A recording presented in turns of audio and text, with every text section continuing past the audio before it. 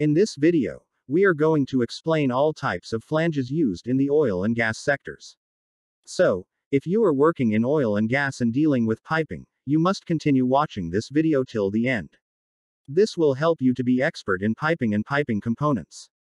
Also, if you enjoy the video, hit the like button and do not forget to subscribe our channel for regular updates on new videos.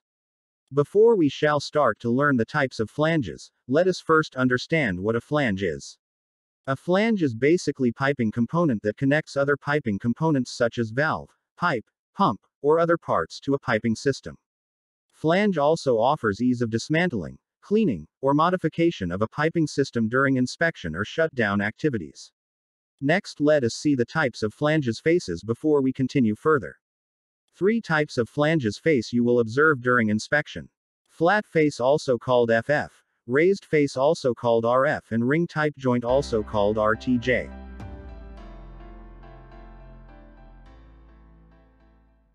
Next, let us learn how to read the flange marking. Each flange has hard punched marking on it. And each number has very important meanings such as company name, who made the flange, class of the flange.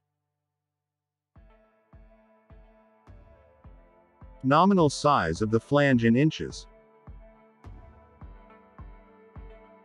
Flange schedule.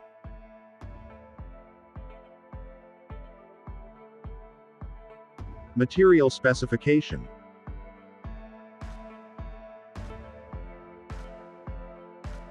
Flange material of construction and heat number.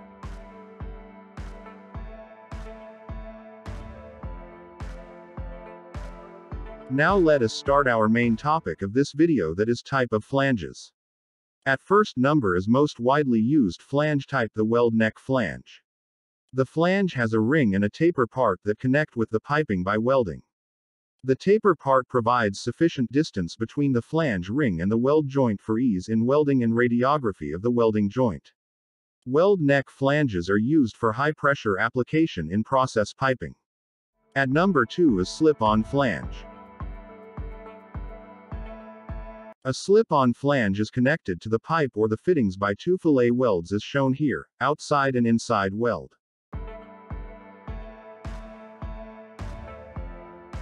Number 3. Socket weld flange. Socket weld flanges are connected to pipes using a single fillet weld from outside as shown here. Socket weld flanges are used for small size and high pressure piping that do not transfer highly corrosive fluids.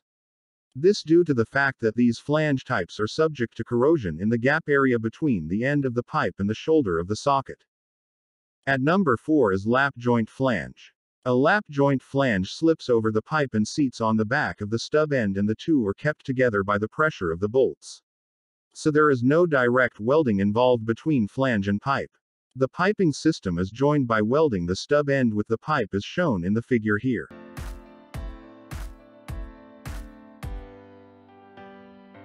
Number 5. Blind flange. Blind flanges do not have a center hole, and are used to blind or seal a pipeline, a valve pressure vessel, and block the flow of the fluid. Other type of blind flange is spectacle blind flange. A spectacle flange is a specialty flange made of 2 metal discs attached in the middle by a small section of steel. They are used on piping systems that need to be separated regularly or where the flow through the systems is regularly stopped. One end of the spectacle flange is solid, while the other end has a hole in the center. At number 6 is threaded flange. Threaded flanges are joined to pipes by screwing the pipe, which has a male thread, generally NPT per ASMEB 1.20.1, onto the flange, without seam welds. Threaded flanges are available in sizes up to 4 inches and multiple pressure ratings. However, they are used, mostly, small size piping in low pressure and low temperature applications, like water and air utility services. They are beneficial to use where welding is not possible.